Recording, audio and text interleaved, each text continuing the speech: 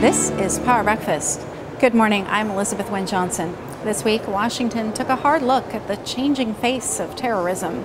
It is diversifying in terms of sources. It is diversifying in terms of tactics. And then there's the vexing trend of Americans radicalized on U.S. soil. Homegrown extremists are more sophisticated, harder to detect. In certain cases, they are more operationally capable than what we have previously seen. Security agencies, meanwhile, still struggle to connect the dots across databases.